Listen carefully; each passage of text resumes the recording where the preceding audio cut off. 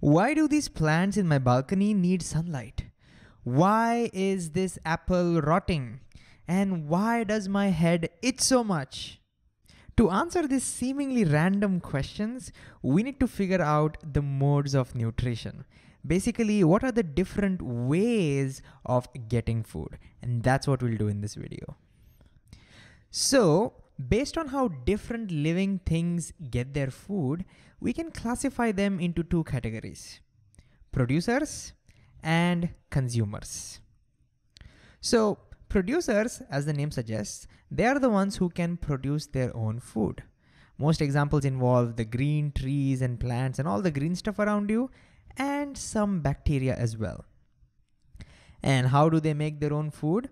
Well, they do that by using the energy available from their surrounding. For example, plants and all the green things can use the energy from the sunlight to make their own food. And you may have heard of this process called photosynthesis, which we'll talk about in more detail in future videos. But that is the reason why I need to expose these plants to sunlight, because that's how they make their own food. And you and I are not producers because we can't make our own food like that.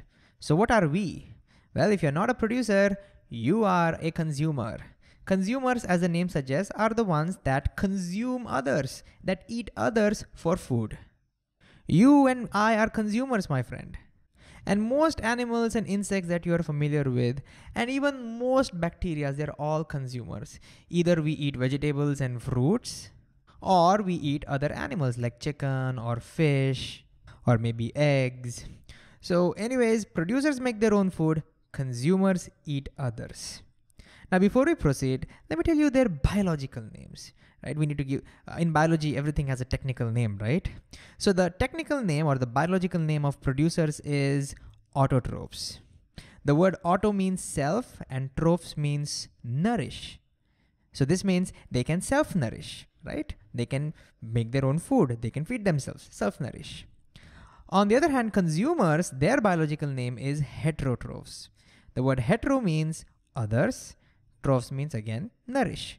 So like the name says, they can't self-nourish, they rely on others to nourish themselves. You and I and donkeys are heterotrophs. Insects and most bacteria heterotrophs.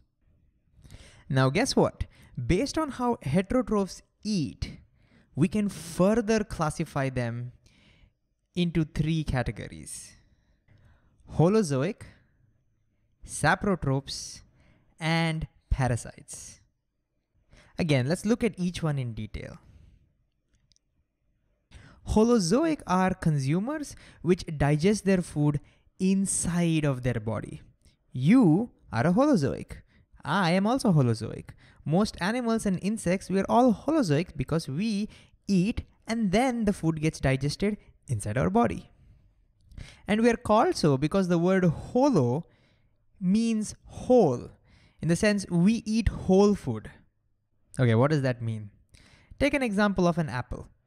It doesn't say that you have to eat the whole apple, but even if you take a slice of an apple, then that apple has some constituents, right? Like it has, for example, sugars, then it has some proteins maybe, it also has some vitamins and so many other constituents. These dots just represent constituents, okay? Now, when you eat this slice of apple, you take in all the constituents inside your mouth, right? That's the meaning of whole. That's the meaning of holo. You're eating this whole thing.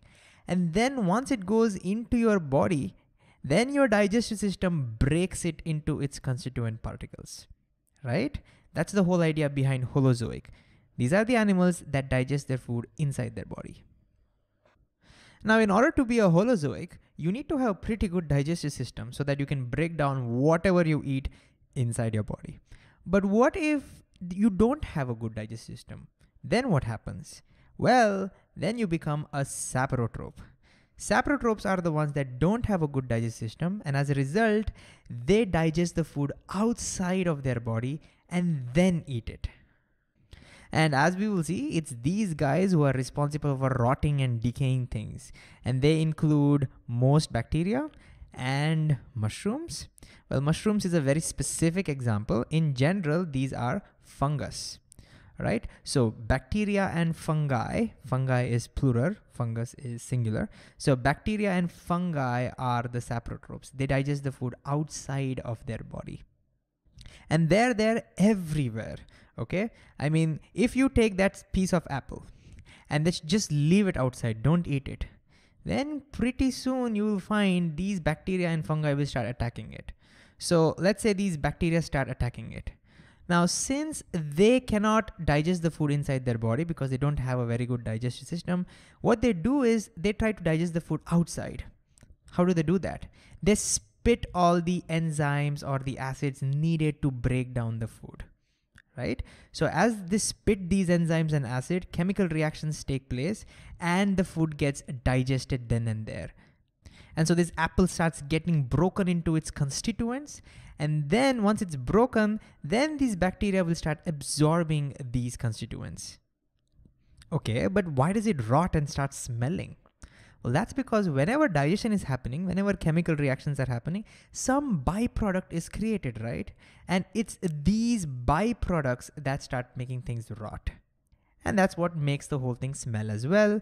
And because of that, more insects get attracted and now you can't eat this. And this sounds very disgusting, right? But what's interesting is a similar digestion process happening in our bellies as well. Even when we digest food, all this stuff is happening. But because it's inside our body, we don't smell it. But if you throw up, if you vomit, then you can smell that. I know it's pretty disgusting, sorry for that. But when you vomit, basically you are vomiting out digested food with all these byproducts, and even that smells, right? So we digest the food inside, but these saprotrophs digest the food outside, and that causes things to rot. And that's the same reason why this apple is rotting. It's being digested by these saprotrophs. Another example is you may have seen if you keep bread outside for some time, then they will start growing this fungus over here. The fungus are digesting it outside now. And your teeth also gets decayed for the same reason. There are a lot of bacteria in our mouth, and when we eat food, the food gets stuck in the teeth, and then they start getting digested by the saprotrophs. And that's why I always brush my teeth twice every day. And just a small thing, okay? After learning this, I used to feel they are so annoying. I mean, if they were not there, I wouldn't have to brush my teeth. Things wouldn't rot at all. Wouldn't that be awesome? No. Because guess what? They also feed on the dead. They are the ones that make sure to decompose all the dead stuff, right? So if they were not there, then all the dead things like the dead animals and plants and everything would just pile up. You cannot imagine what Earth would be. So thanks to them, they decompose all the dead stuff as well and recycle all the nutrients, make sure they go back into the nature, which can be reabsorbed by the plants, reused to make more food. They are super essential for our environment. And the word sapro itself means rotting. And that's why they're called saprotrophs, because they eat on the dead and decay and make them rot. Okay, and finally, what if you can't digest food at all? Whether inside or outside, then what? Then you become a parasite. Parasites hardly digest any food. Then how do they get their nutrients? Well, they depend on a host, meaning another living organism. For example, this leech is a parasite. It gets stuck to my leg, let's say, and then it starts sucking my blood.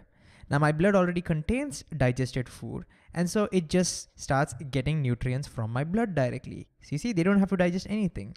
So in that case, since they are depending on me, I am their host. Similarly, my head is scratched. I have to scratch my head so much because there are some parasites on my head. Lices are examples of parasites as well. They also suck on the blood from the scalp. Again, I am their host. So parasites can either live on the surface of their hosts, like leeches and lices, or they can live inside them as well. For example, tapeworms and roundworms live inside intestines. So even though you may be healthy, you have these inside your intestines. Okay, and guess why are they there? Well, because again, intestine is where most food is already digested, and so they can just eat that.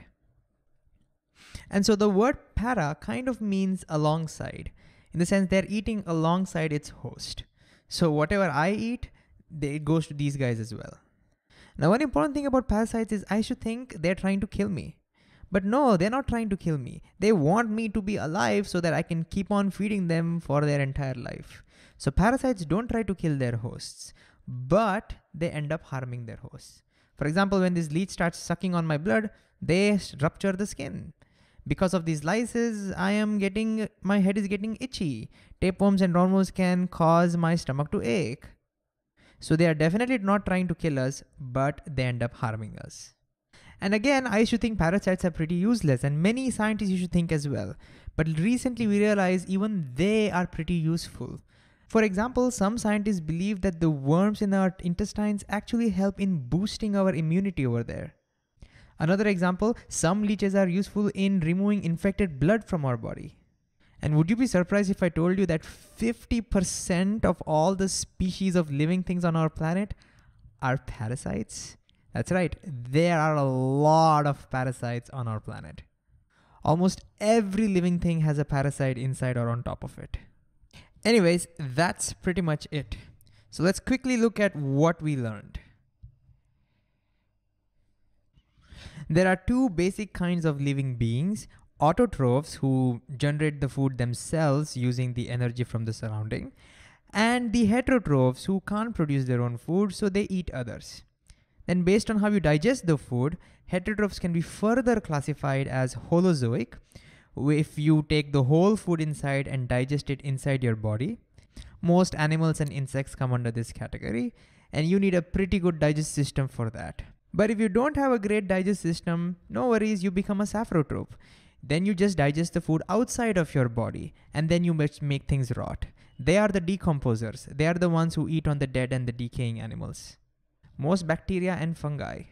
And finally, if you can't even do that, then you just become a parasite. Just stick yourself to a host or live inside of them, and then you get free digested food. They might harm you, but most of them have no intentions of killing you.